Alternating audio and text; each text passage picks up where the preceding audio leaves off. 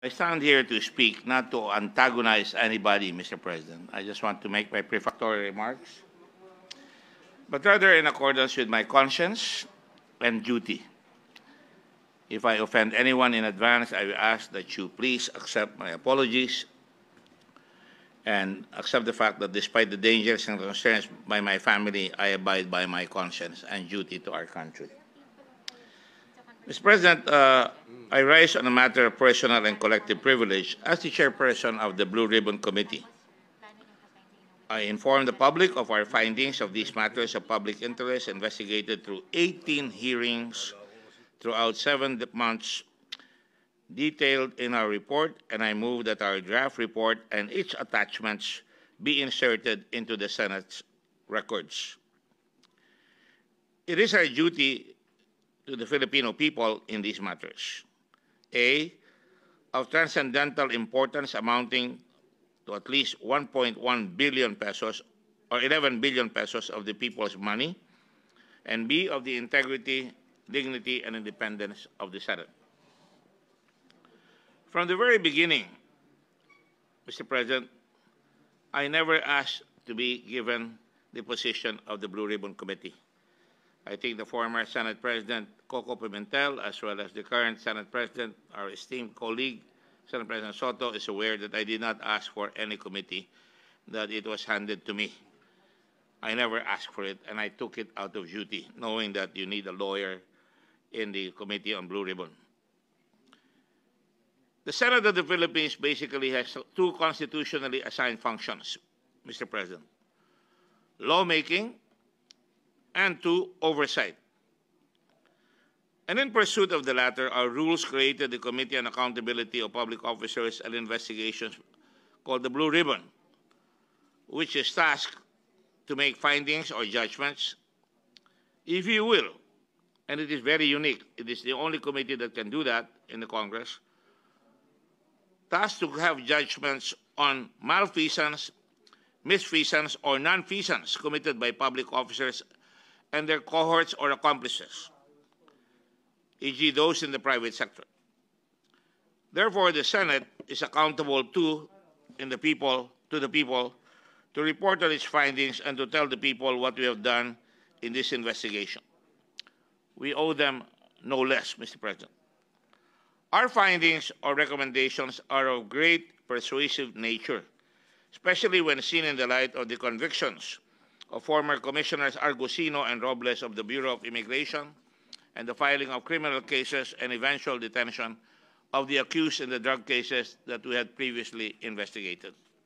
In fact, Mr. President, your committee is the only committee in the whole history of Congress that has managed to get people locked up in jail for life. For this particular investigation on Pharmally, we owe it to our constituents, the people of this republic, whether or not we are in favor of the draft partial committee report. Our mandates command us no less. At the onset, I was touched by our healthcare workers, Mr. President. Their plight was really in a very sad situation at the time. And they, the healthcare workers, despite being our frontliners, had to plead in the midst of the pandemic with the government just so they could receive the salaries, benefits, and allowances that were due to them as they and their patients were dying or were getting sick. This was the original impetus for the hearings. I was joined there by Senator Pimentel, Senator Pangilinan, and Senator Hontiveros, and Senator Drilon, if I'm not mistaken. We succeeded in passing Republic Act number 11713. That would be what we call the resulting legislation out of that investigation, Mr. President. The Public Health Emergency Benefits and Allowances for Healthcare Workers Act, which became law in April 2022, Mr. President. But in our investigation, further led us to a clear and disconcerting and evidence-based findings of fraud, waste, and abuse pursuant to the report of the Commission on Audit. When we went further down that rabbit hole, the executive viciously attacked COA and the Senate. Since then, the issues of grave importance, such as the separation of powers among the great branches of government, the right of the Senate to exercise its oversight functions, and the right of the public to know, arose, Mr. President. Now, Mr. President, in connection with this, James Madison, former President of the United States and one of the founding fathers of the United States of America, in Federalist number 58, 1788, said, "An elective despotism was not the government we fought for, but one in which the powers of government should not be so divided and balanced among the several bodies of magistracy as that no one could transcend their legal limits without being effectively checked and restrained by the other." Yung pong ating gobyerno ay talagang hinati na tatlong hanay para hindi mag-aabuso yung isa sa isa't isa. Ayan po ang tinatawag na balance of power or the distribution of governance power, governmental powers. Judiciously exercising our oversight powers, your committee, the Blue Ribbon Committee, motu proprio and with several resolutions, launched this investigation, circulated its report, and has been following up with senators for their signatures signifying their votes. Our latest letter thereto is dated 20 May 22. I have a copy here right now, Mr. President, and I'm attaching this as part of the record. I look forward to clarity on the respective positive or negative responses of our senators. I even look at the possibility that they may say they will dissent, or they will amend, or they will interpolate, which had been the practice. The senators are representatives of the people and who possess a national constituency. We require our fellow senators' votes so we can bring Pharmally to the plenary. If you are voting for or against our report, let us make it clear in the record. Una-una po, ang Senate Blue Ribbon Committee ay talagang yan lamang ang tanging committee na binigyan ng napakalaking kapangyarihan para palabasin ang malfeasance, misfeasance, and nonfeasance. At kailangan magkaroon tayo ng closure dyan. The reading and inclusion of any document in the record of the Senate as well, by the way, in the journal, may be ordered upon request of a senator after his brief explanation of the object of his request, which is what I'm doing right now, Mr. President. The Senate's full disclosure on the Pharmally plunder controversy achieves closure for our people. I am doing this as chairman, and a chairman in a quandary. I respect my fellow members. I do not try to antagonize them or badmouth them. I respect the Filipino people. But we cannot shirk from our responsibilities or our duty to act on a committee report by not signing it, either in agreement or disagreement. And by doing so, we bring it to the plenary where it can be debated, Mr. President. Pwedeng pagdebatihan yan. Diyan natin marinig kung ano talaga ang mga naging posisyon natin. The people of this country should not be denied a judgment or at the very least a debate on whether there was malfeasance, misfeasance, or nonfeasance. Hindi natin dapat ipagkait kung paano tayo nakarating dito sa inabot nating desisyon ng Kongreso. Otherwise, why create a committee if we cannot decide? If we cannot even show how we voted, Mr. President? The Blue Ribbon found acts, omissions, and evidence tantamount to violations of law, of the Anti-Graft and Corrupt Practices Act, and clear malevolent acts of favoritism, leading to prejudice against our people at the most challenging chapter of our nation's history, an international pandemic. Dastardly acts in Pharmally were done with impunity. One of the questions now, therefore, is what must be done with PSDBM, Yusek Lau, Mr. Leong, who is now Deputy Ombudsman, and Mr. Michael Yang, and the others who are part and parcel of this investigation. We recommend prosecution against them based on the unearthed facts and laws. That has been done in the committee report. First among such persons are Michael Yang and Linwei Xiong. They are business partners who practically finance, and organize the operations of Pharmally. We know Pharmally as a severely undercapitalized corporation. Wala akong sapat na kapital. Sapagkat ang kapital po nila ay 650,000 pesos lamang. And seriously lacking in the requisite legal and technical qualifications. They are really mere agents to secure government contracts worth 11 billion pesos. Makin nyo, napakaswerte naman po nito. Siguro, kahit na sino dito makakapag-raise sa 650,000, ang kailangan lang ay koleksyon para makakuha ng 11 billion pesos of contracts. Ngayon, naghihikaus tayo para makautang at makahiram ng pera para madala natin ang ating bansa sa pagkaayos. These two, Michael Yang and Lin Wei-Xiong, had also been in the past implicated in the illegal drug trade. Michael Yang and Lin Wei-Xiong are nationals of a country that has seized, occupied, developed, and militarized parts of Philippine territory. They are not citizens of the Philippines. And prevent our fishermen from fishing in our own exclusive economic zone, among other repetitive and continuing illegal and immoral acts of bullying.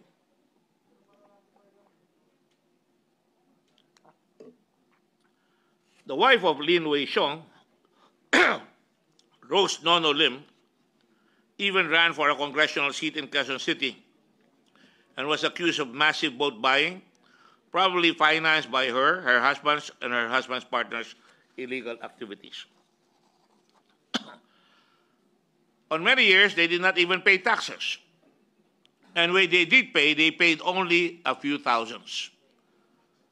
From businesses commenced in Davao in 1999, Michael Yang only began paying income taxes in 2018. And as of 2021, had only paid 191,600 in total, consisting of 7,600 pesos in 2018. Yun lang po ang binayad na tax. 110,000 in 2019, and in 2020, 74,000 for a total of 191,600. Para mga linta, acting like leeches, they suck the blood out from all of us. Nagpalaki sila. They fattening themselves without even giving back to our country and its people who have welcomed them here. Their plunder was truly phenomenal, perfidious, unprecedented. They cannot be allowed to sojourn here any longer. Dapat dinideport yan pagkatapos mahusgahan. Expedited proceedings must now be initiated for these persons' removals. Pero wala pa ata ako narinig o nakikita na ginagawa ng ating gobyerno. In fine, our hearings, the testimony heard, and the documents collated all point to Mr. Yang Hong Min, aka Michael Yang, as the one who not only financed and operated, but given his tremendous influence, engineered this whole odious enterprise.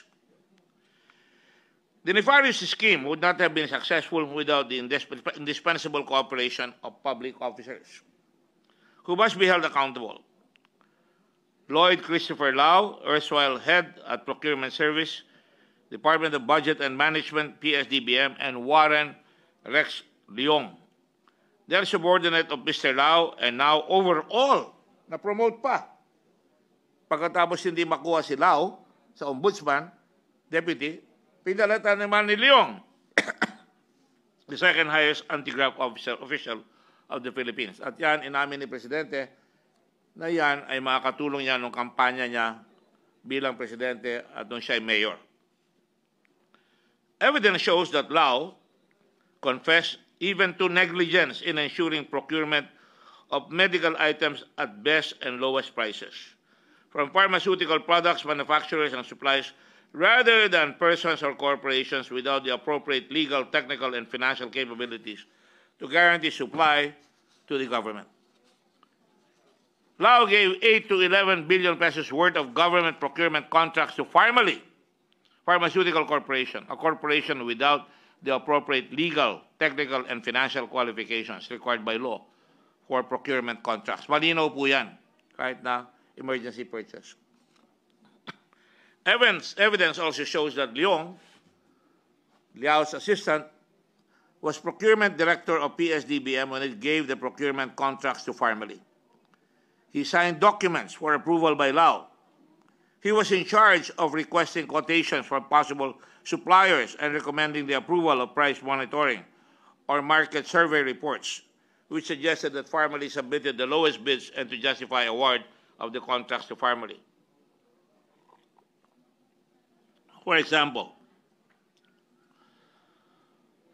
for a 54 million peso contract for face masks under purchase order P020-00181-CSE on April 20, a review of the actual bid proposals of the two other companies would reveal that these were dated 15 April 2020, a day after the date of purchase order to Pharmally, which is 14 April 2020. The supposed bid of two other companies, Cosmic Technologies Incorporated and Ashton Homes, used in the price monitor market survey report of PSDBM, were both dated the day after the purchase had already been awarded to Pharmally. Talagang lokohan. Liao and Leong, public officers, are clearly criminally liable under, among others, the Anti-Graft and Corrupt Practices Act. Section 3E, Republic Act 3019, undue injury to any party, including the government, or giving any private party any unwarranted benefits, advantage, or preference in the discharge of its official, administrative, or judicial functions through manifest partiality, evident bad faith, or gross inexcusable negligence. And Section 3G, entering on behalf of the government into any contract or transaction, manifestly and grossly disadvantageous to the same, whether or not the public officer profited or will profit thereby. PSDBM Inspection Division Officer in Charge, Jorge Mendoza, admitted to not seeing, inamin niya, and thus not inspecting the supplies personally. Instead, he just relied on documents and followed the instructions to him by his superior to simply sign the requisite documents to make it appear that supplies had actually arrived and been inspected and delivered to the PSDBM when in fact they were allegedly still en route from China. Parating pa lang, pinayagan na, pinirma na nang hindi nakita. PSDBM Inspection Officer Mervin Ian Ditang Quintic admitted to signing inspection certifications despite lack of actual inspection, citing orders from PSDBM management, particularly accounting office, for them to simply sign them. Pirmahan nyo na lang. Huwag na kayong tumingin. There are from Pharmally Pharmaceutical Corporation itself other co-conspirators in allowing its corporate vehicle to become an intermediary for graft and corruption under the revised corporation code. Wang Suyan, Pharmally's president, a Singapore national now, who is a fugitive from Taiwan for allegedly stealing approximately 1.2 billion pesos just a few days after he incorporated a company named Pharmally in the Philippines. Lincoln Ong, a former interpreter of Michael Yang, na sa kanyang admission 80,000 lang ang kanyang sweldo, who admitted that Michael Yang was Pharmally's financier. Crisel Mago, Pharmally's Regulatory Affairs Manager, without a valid TIN and should be charged for perjury. Dami niyang pabalik-baliktad na ginawa. The Dargali siblings, Mohit and Twinkle, respectively the corporate secretary Mohit and the president Twinkle of Pharmally, are also crucial cogs in the machines, in the corporate wheel, in the corrupt wheel. The Darganis attempted to frustrate the Senate's efforts towards uncovering the truth by, after being cited in contempt and under questioning from Senator Hontiveros and yours truly, trying to escape to Malaysia, initially to Qatar or Dubai, and when the plane broke down, to Malaysia via a chartered jet that came from Singapore and waited for them in Davao City. Ang halaga ng charter ay $151,000 at yan ay patungo sa Qatar pero ginamit rin nila patungo sa Malaysia. The Darganis thus demonstrated and remain to be serious flight risks. Kaya hanggang ngayon, nakakulong sila sa Pasay. Pinakulong ng inyong committee. If they are released sooner than June 30, then they will surely abscond and leave the Philippines. Nahuli sila sa aeroplano. Talagang sinadya at binabati ko ang ating Sergeant at Arms na siyang lumika ng pagkakataon para mahuli mga ito sa Davao City. At doon sila kumuha at gumamit pa ng pangalan na peke para makalabas. Dala-dalawang passport itong dalawang ito. Moy Dargani failed to pay donor's tax when he admitted to giving Twinkle Dargani with a 25 million Lamborghini. Mr. President. Pero pa yung mga kotse nila, Lincoln Ong, tatlong kotse na mga Porsche. Pati si Michael Yang may Porsche. Pati si Rose Ong, ang gaganda ng kotse, may Cadillac, Escalade. At kompleto, pati pagtira doon sa tinatawag natin sa Forbes Park at saka sa Dasmariñas. Ayan po yung mga kotse, makikita natin. 13.5 million Porsche Carrera, si Lincoln Ong. This report, therefore, is an assertion of Senate independence. It is an act of the Senate that declares no more impunity. We recommend the investigation and or punishment of those responsible for this rape of our very scarce and needed coffers and needed resources. The rape of our coffers made worse because of the acts were committed at the time of great need and when the survival of our people was in peril in the middle of a pandemic. Ang gitna ng pandemic, nakuha pa nilang gawin yan. We must exact accountability, particularly from our public servants. And that's why this report has to be signed, Mr. President. Dapat pirmahan. At sabagat tayo lang naman sa Committee ng Blue Ribbon ang pwede magsabi na may ganyang judgment. We must ensure that none of those responsible go scot-free. Our collective voices through this report can be loud enough to rouse the Ombudsman from apparent slumber or the Department of Justice. What will happen to our country and its people if nothing is done to these malefactors? Anong klaseng bayan tayo?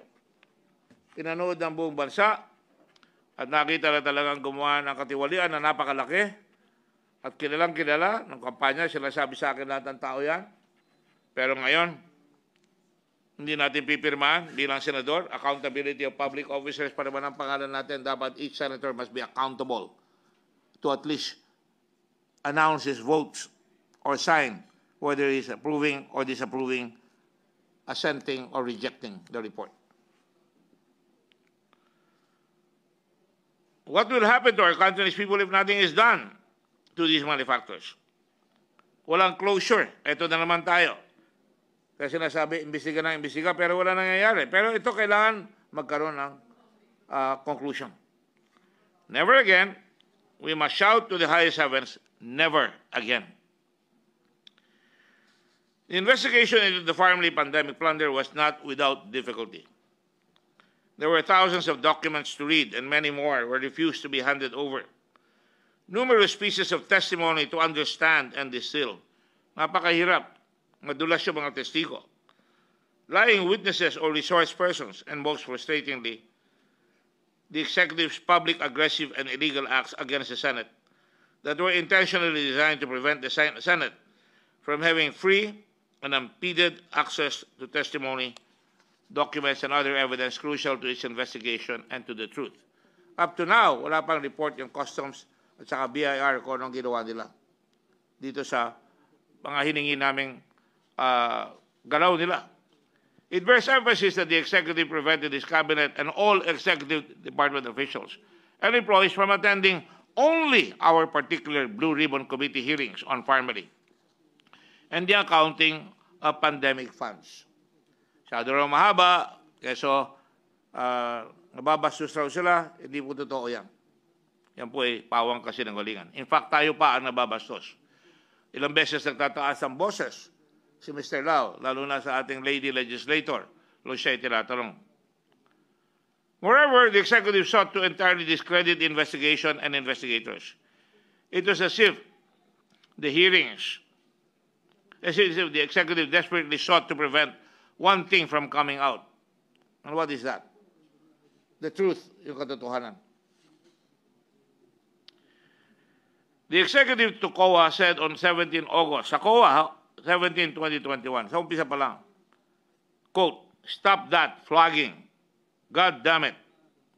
You make a report, do not flag and do not publish it because it will condemn the agency or the person you are flagging. What you are doing is FLOGGING. Period. Close quotes. Same executive to COA said on 27 August 2021, huwag kayong maniwala sa mga investigasyon. Investigasyon, kita naman ninyo, walang nangyayari. Pero lang, we will investigate. Puro lang, we will investigate. We will investigate. The executive said it was he who appointed Lau. That is not disputed. To critical posts in the government, even before Pharmally, because he trusted the embattled former official who had previously worked with him in his 2016 campaign team and when he was city mayor. Quote, anong masama kung nagbayad ako ng utang, said the executive, close quotes. And with respect to Michael Yang, wala naman si Michael Yang. He has no manufacturing factory. Walang record yan. Hindi kriminal yan. The executive said on 8 September 2021. Sa kabila nito, hindi natin ma-issue in contempt order kay Michael Yang dahil nagtatago at hindi hinuhuli. And again, the executive on 15 September 2021 during his talk with the people screamed, anak ka ng P or puta. Sorry, I have to say that. Bantay ka. Bababuyin talaga kita hanggang mamatay.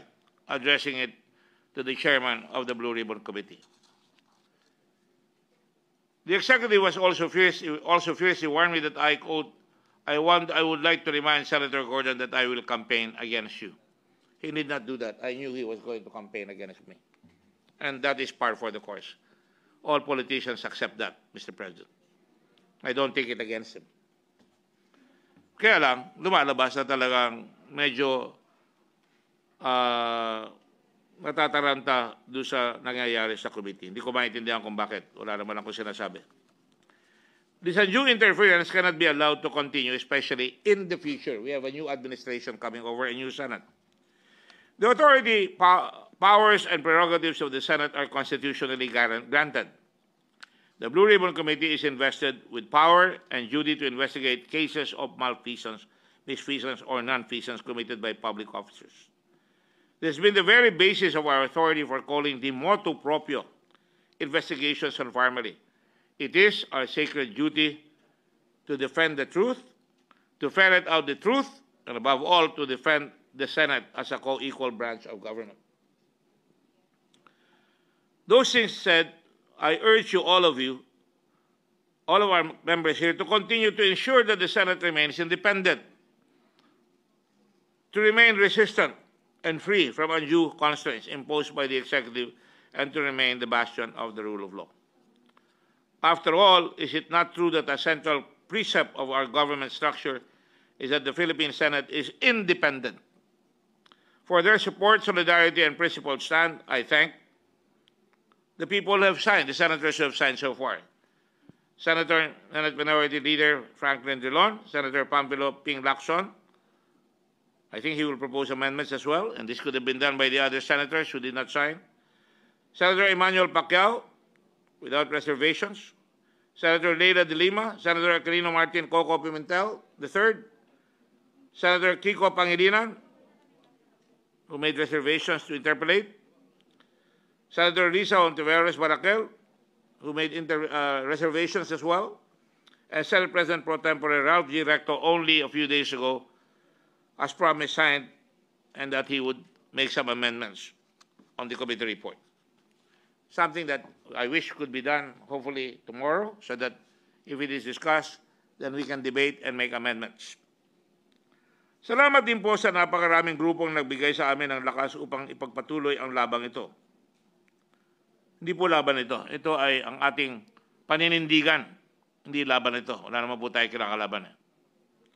Kasama po dito ang iba't ibang haligi ng healthcare sector. Filipino Nurses United, Philippine College of Physicians, Philippine Society for Microbiology and Infectious Diseases, Philippine Neurological Association, Philippine Pediatric Society, Makati Medical Center, the Integrated Bar of the Philippines, Philippine Bar Association, the Chamber of Commerce of the Philippine Islands, Child Rights Network, Bishops Businessmen Conference, Investment Houses Association of the Philippines, Financial Executives Institute of the Philippines, Judicial Reform Initiative, Management Association of the Philippines, Makati Business Club, Shareholders Association of the Philippines, the Ateneo de Manila University, Ateneo de Naga University, Xavier University, Ateneo de Cagayan, De La Salle University, De La Salle University Shape Up, Defeat COVID-19, Wilson's Policy Center, UP College of Law, Class of 1972, De La Salle University, again, College of Law, St. Paul University, Manila, San Beda University High School, 1962, graduates, nakaklase po ng ating Pangulo yun. And Ateneo de Manila University High School alumni groups of classes 1957, 61, and 1965.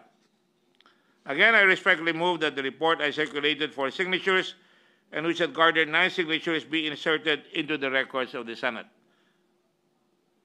To allow future generations to read and judge for themselves what we had done, in order to recommend the punishment of those responsible for the billions of pesos mess, and hopefully to even recover the money that has been stolen from our country.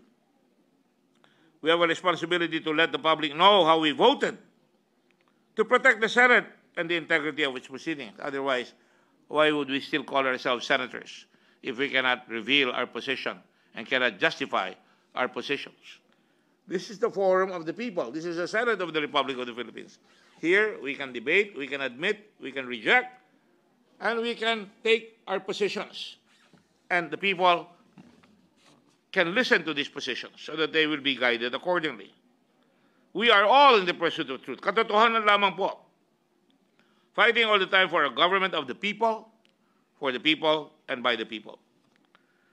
Let us give hope to our law-abiding citizens that there is still meaning in choosing what is moral, what is lawful, what is just, and what is right. Tandaan po natin, ito ay ginawa nung panahon ng talagang pandemic na nakakatakot na maraming namamatay. Let history and more importantly, the sovereign Filipino people ultimately be our judges. Maraming salamat po sa inyo lahat. Yan po ang aking report at kung maaari, sana mahikayat natin pumirma pa yung gustong pumirma. Binigay ko lang kay Senator Gatchalian kanina yung gusto niya rin basahin. At kung yun ay magagawa, pwede pa natin pagdiskusyon yan bukas. At kung di naman, again, I reiterate my motion to insert the record and its attachment for the record, our draft report, and its attachments be inserted into the Senate records, including this speech. Thank you very much, Mr. President, and God bless the Republic of the Philippines. Yes, there is no objection. The motion is approved, and therefore we place on record all the manifestation made by the gentleman from Zambales. Thank you very much, Mr. President. I think it's a very good step, and I hope that in the future we can all learn from this very sad experience. Thank you very much. Thank you. Thank you.